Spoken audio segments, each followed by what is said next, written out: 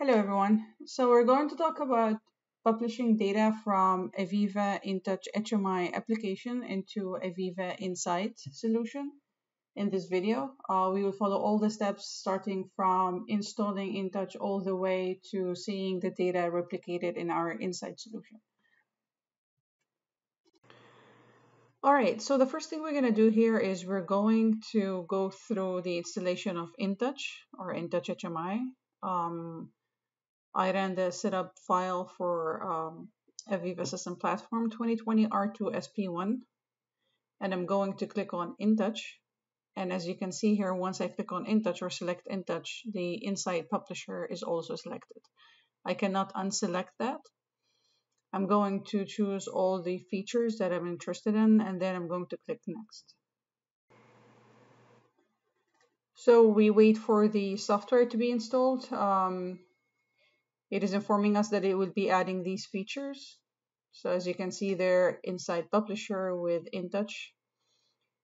And we keep on clicking on Next, agree on the policy, and just wait for the installation to take place. All right, so now InTouch is installed. So the first thing to do is I'm going to open the AVEVA Application Manager. And I'm going to edit that demo application.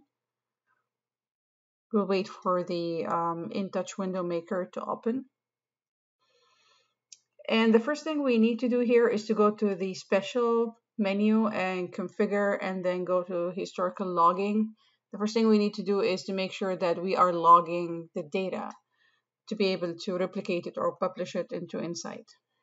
So I click that checkbox, and then the next step is to go to runtime. You need to make sure that runtime is always on, or it's always, the runtime window is always open in order for your data to get replicated from InTouch to Insight. If the runtime is closed, then there will be no replication.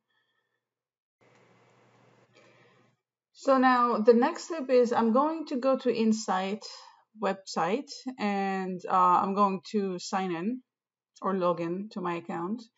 And I want to install Insight Publisher. And the reason why I want to do that is because I personally found it more reliable to download or to install this Insight Publisher from Insight website and use it to publish data from InTouch to Insight rather than using the publisher that comes with Insight itself. It might be, the reason might be because of version incompatibility. I don't know, I'm not sure, but I got some errors when I used the InTouch publisher, and it worked better when I used the Insight publisher that I got from the Insight website. And it's very easy to download. You just need to go to administration, and then you need to go to downloads, and from downloads you should see the Insight publisher, and just click on download.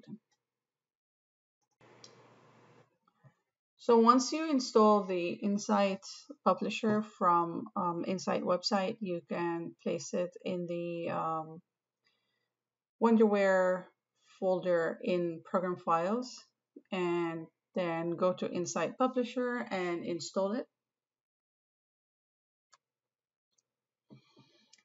Once the installation is done, then we can start the publication process from InTouch to Insight.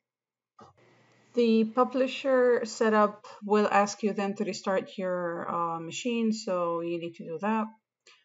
Then once you restarted your machine, run the Insight Publisher one more time and follow these steps. So the first step is to launch the publisher and then click on Publish. Once you choose Publish, you need to also choose the region. Next step is to sign in with your account. So if you have an existing account, then you sign in with your account. If you don't have an account, then you need to create one to be able to access your Insight solution. So your Insight solution should have been prepared in advance before you start publishing from InTouch to Insight. So once you sign into your Insight, Then you need to choose the solution that you're interested in, and then you need to choose the application that you are replicating from, or the InTouch application that you're replicating from, and it will show you the application path. You need to also give a name to this data source. So this process, I'm calling it InTouch to Insight. This will appear as the data source in my Insight solution.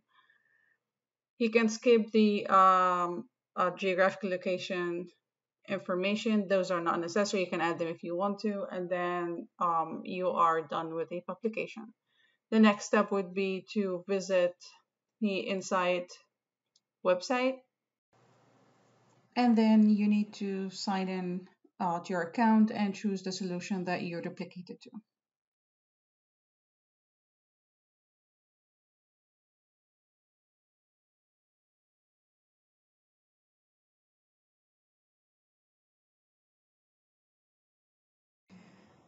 The next step would be to go to administration and then click on data sources to see what data sources we're replicating to Insight. And as you can see, there's InTouch to Insight. This was published a few seconds ago. This is the one that we just replicated basically, or this is the data that we've just replicated from our InTouch application to Insight. And although the publication happened or the channel is open, but there's actually no data because we don't have the InTouch application runtime window open yet. So what we need to do next is we need to go to InTouch application and make sure that our runtime window is, or window viewer is on.